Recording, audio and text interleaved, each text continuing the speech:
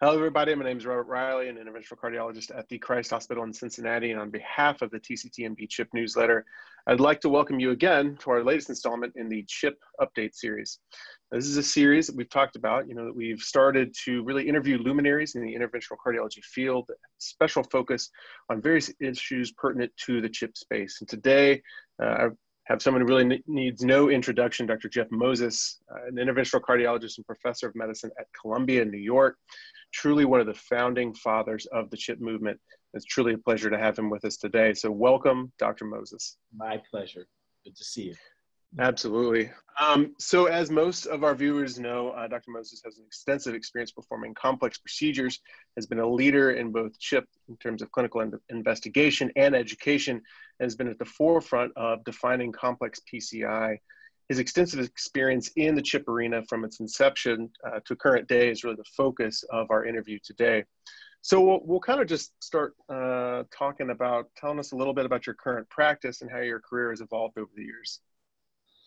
Yeah, well, I mean, the dimensions of my current practice is my fellows will tell you, the large part of it are people who have either been told they have no options or actually referred by other interventional cardiologists. I remember one clinic when I had one of my my fellows. I had actually a very straightforward case come to me. Someone with symptoms, a positive stress test, and he comes in and we're reviewing the case. He goes, "Why is this patient seeing you?" Well, I can do simple cases too. I don't mind them. So it shows you the complexion. But what's interesting in terms of the evolution, I was just thinking about this for this interview, is when I started doing angioplasty, I really helped start the program at Cornell. Now, a lot of people don't know the earlier history of PCI, but the first angioplasty in America was done in New York City by Simon Sturzer at Lenox Hill. Now, if you know the geography of New York City is Cornell's on 68th Street and York Avenue, and about 10 blocks away is Lenox Hill. Now, Simon Sturzer was one of the pioneers, an incredible talent. So virtually, I was struggling to start a program there because any quote elective case, if they were considered anatomically eligible, they preferred to go to Sturzer because back then he'd already done hundreds of them. In those days, it was like an enormous number. So my referral base was actually from our surgeons internally who were sending me cases they didn't want to operate on. So as you can imagine what that was back then. So I actually cut my teeth in a lot of very tricky and high-risk cases. I'm not saying we solved all the problems. In retrospect, this was balloon angioplasty, which was an incredibly limited technology. But the point is, I was at the very outset of building our program at Cornell, I was confronted with really trying to solve problems that really there was no precedent for. Because what did you do with the surgical turndown? Well, before angioplasty, they died or lived with disability. So it's really I got thrown into it. And the good news is the surgeons were very supportive. Because I would say, well, this is high risk. And they would say, well, it's less risky than what I would do to them. So that really started my thinking along these lines. What compounded it and shaped my practice was the fact that New York State was the first state to actually publish individual outcomes for first with surgery and then with angioplasty. And this led to what we know now is, the risk avoidance and the risk benefit paradox. And it really, I won't say it started in New York, but it certainly first got quantified in New York. And the adage I had then was, well, what does high risk mean? Does it mean high risk to the operator or is it high risk to the patient? And a lot of the operators were calculating their risks, their personal risks and, for the publications of their data. And I still decided that I would still calculate the risk, what are the odds for the patient? And this, extended obviously early with data, which still is prevalent for cardiogenic shock, where it became evident that there was risk avoidance in New York in the shock population. As you know, there's wide publications that have, analyzed that, looking at angioplasty outcomes versus disease outcomes. When you saw low mortality with MIs, but higher MI mortality, low PCIs, but higher mortality with MI overall in New York State. And this was also shown that the Cleveland Clinic was showing their referrals from New York, surgical referrals were also at higher mortality. So that really started it. And I think I just felt it was my job to do two things. One, advocate for the patient, but B, leave a lot of headroom in your program so you could absorb the occasional bad outcome with the high-risk patient, but still take them in. And that actually required, I'm going to say, an attempt for perfection in the low risk.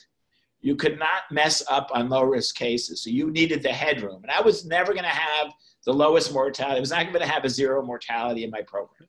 But I was still able to keep it well within bounds, and frankly, very frequently with a quote, a double asterisk. In other words, we could actually have statistically lower mortality than the statewide average. Not that mortality was actually, as we know now, a very good indicator of quality. But that's sort of the thread that got me deep into this in terms of risk avoidance, and also really a passion for making this technology solve problems for patients. Absolutely. I mean, it's so interesting to hear you say that you started this journey with surgical turndowns, and here we are still talking about how do we take care of surgical turndowns. I mean, and I think that flows into this idea that I think sometimes for younger folks who don't have the same years who try to practice in this realm, one of the big critiques is often that, it's just these guys. I think the term is gorillas trying to beat their chest and showing what they can do. And I think one of the frustrating things is that it really stems a lot from what you said, which is, look, we have patients who have been given no options. This started by people trying to say, well, let's think of some creative ways that we can take care of these patients. Again, talking about risks and benefits. And that's still what we're doing today. And I think that speaks to the attitude behind the people that started this movement. It speaks to the attitude of the people that have continued this movement. And I really hope and pray it'll be the attitude of the people that continue this movement moving forward in the future. So transitioning, so this is great. I thought about this, and I really wanted to ask this question just up front. Sure. We go to these meetings, we go to these CHIP meetings, they use this term CHIP. I had a CHIP fellowship, an actual CHIP fellowship. But we still don't know what CHIP means. So Jeff, I got to ask you point blank during this interview, can you define CHIP for us once and for all? Right here, right now. This is the definitive definition. Yeah, well, I think it's a question of, what is the presumed outcome? In other words, and it could be, if it's a difficult outcome, a complex case, could be several things. Obviously, comorbidities are a huge part of it. And that's a whole different skill set of management, whether it's renal failure, hemodynamics, et cetera. And then there's the anatomic aspects of it in terms of, and just to sort of give you the background of this, for a long time, a lot of my referral was bifurcations. I know it sounds silly now, but for a very long time. And my patients would be sitting in my office and saying, well, what about that branch that'll go down? I'll have a heart attack. I said, well, first of all, why do you know about that branch? Why are they discussing it? Because the operators would sort of be talking the patients out of the procedure. And I'd say, well, it's okay if we can, we can manage it. If it closes down, we can open it up again. It's not that complicated. So I think it's twofold. It's an adverse outcome from the anatomic substrate, or managing the comorbidities. And frequently there's an intersection, but I think you can segregate them out into two, because those are two different solutions. Mm-hmm. So the complexity could be the patient, the complexity could be the anatomic substrate. Mm-hmm. So that's where that comes from. Yeah, well, that's fantastic. And I think it'll continue to be something that we all discuss, hopefully in person again soon, and continue to pontificate over. And what I like about the CHIP acronym is that my statement is people come up to me and tell me they're chip operators, and I'm saying, That's well, right. that's great. I'm not, am I? I mean, Yeah, that's right.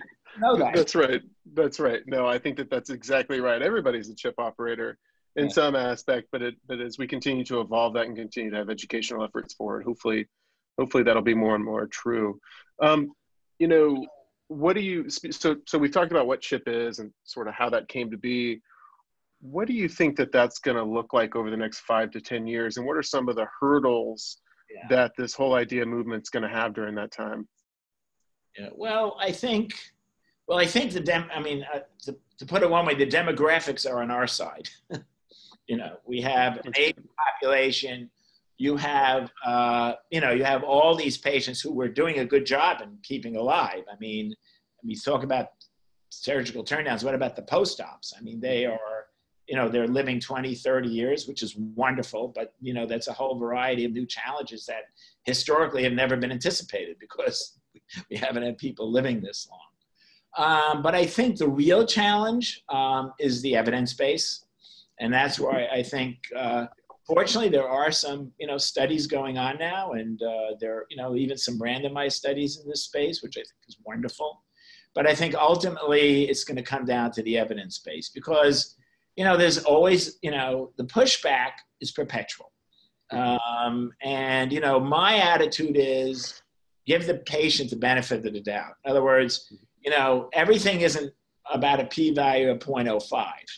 I like the Bayesian attitudes better. Is it an 80% chance this will work? I like that better. And, but, we're still going to have that. And even now, I mean, let's face it, in the wake of ischemia, the mantra is, despite my interpretation of ischemia, which is actually pathophysiologically very illuminating, that we prevent MIs with stents. I mean, I think you think about the pathophysiologic implications of that, that's a big deal. And and a quality of life but it's now, the mantra is by a whole large part of the academic establishment is that, angioplasty doesn't help.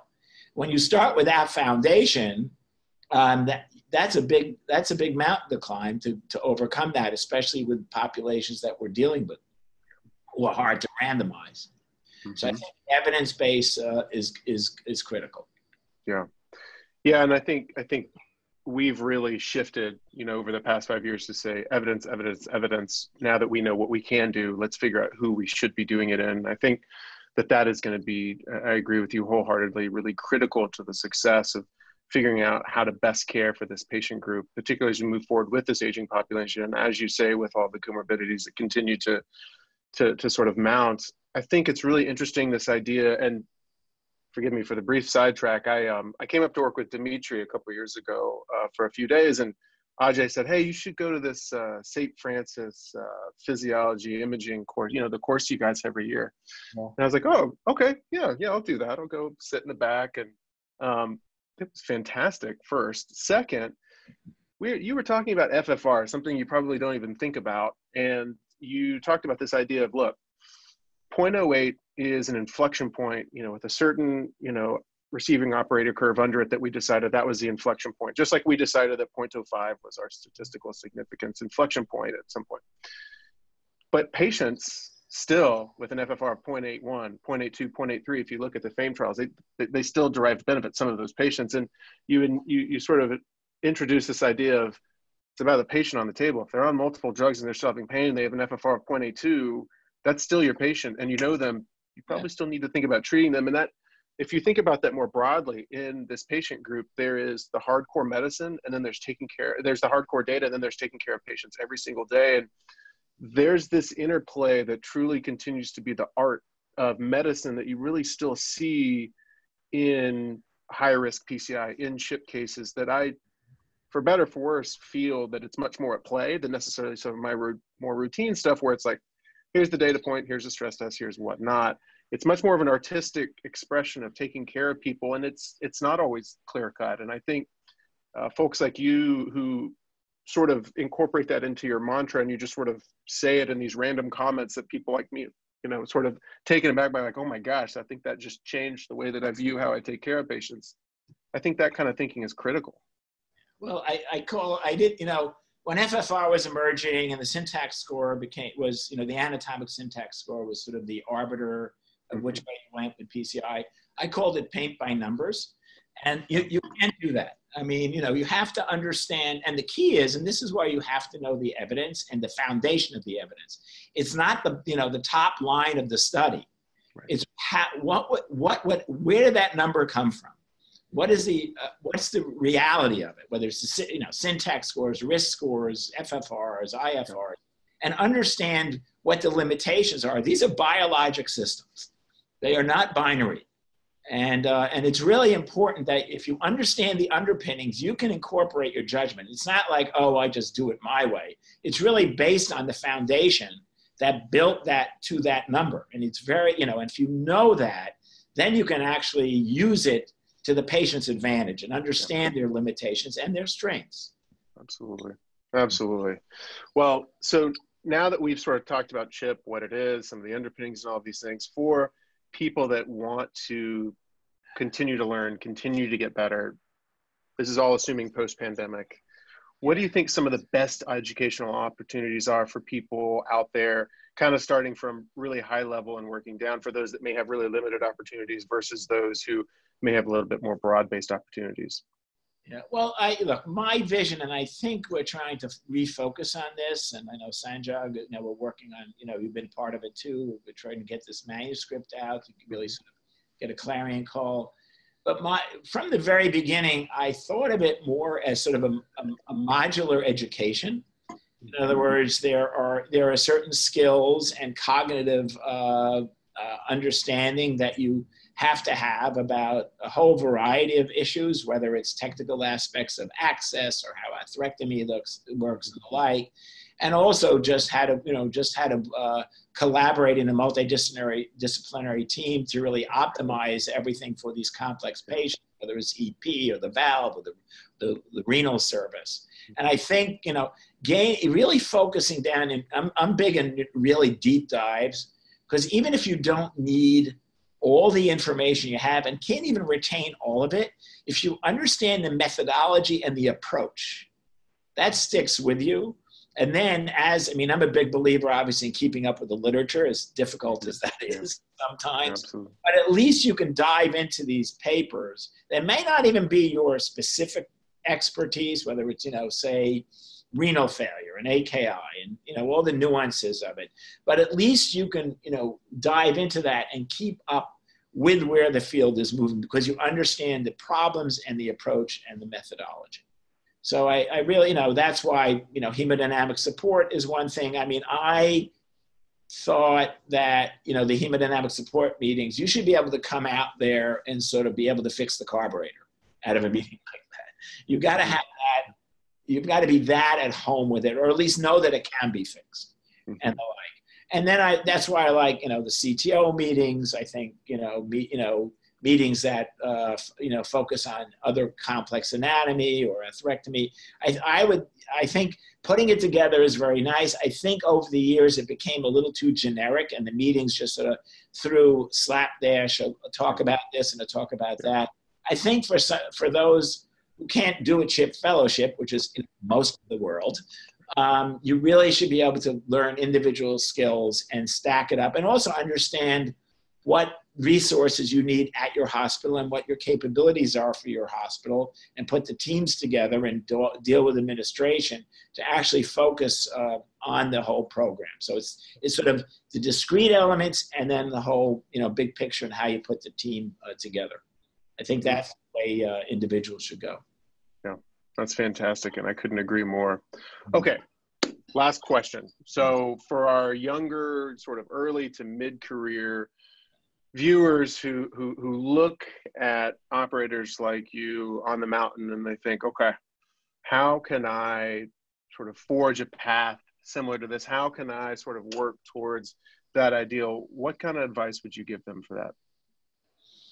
Well, I think there are several things, obviously talking about building your skills, but also, know your limits. That doesn't mean stop there. When you're at an area of discomfort, have help, have mentorship, have a proctor, I'm actually hoping that one of the good outcomes of this pandemic is remote proctoring. Mm-hmm. I mean, that is taking shape, and there are tools that are being developed. So, and also, know when to stop. I'll say this in the CTO space, and I think actually, I'm not saying this in a bad way. I'm saying it in a good way. I think over the last couple of years, there's been a little bit of a pullback, and in terms of saying, well, maybe we can stop here and not do that tortuous epicardial that we might have done 3 or 4 years ago. And I think understanding that balance, that you can always come back and fight another day, and coming out with it may not be a big W, but maybe a little W, and has set the stage for future success. I think that's key. You don't have to focus on how this is going to look at a conference. You got to think about the long-term outcomes for the patient. That's right. I could not agree with that more. And as we continue to evolve and see the space change with the data coming out, new techniques, incorporating this idea, just like you said, how do we continue? Because these longer procedures, there's so many steps. It's always this risk-benefit ratio that you continue to evaluate, not just in your pre-procedure clinic visit, but every step as you take the patient through that procedure. It's this continued back and forth of, okay, my next move is this. What is my risk benefit here to the patient overall and to this procedure? And I think the wisdom in that cannot be overstated, and sort of it takes a long time. As somebody who's still trying to learn that, it takes a long time to get that under your belt. So thanks for saying that. So Dr. Moses, thank you so much for spending time with us today and enlightening us with your experience. On behalf of TCTMB CHIP Newsletter, thank you all again for joining us, and we look forward to bringing you new content again next month. Well, thanks for having me. It's great. You guys are doing a great job. Absolutely.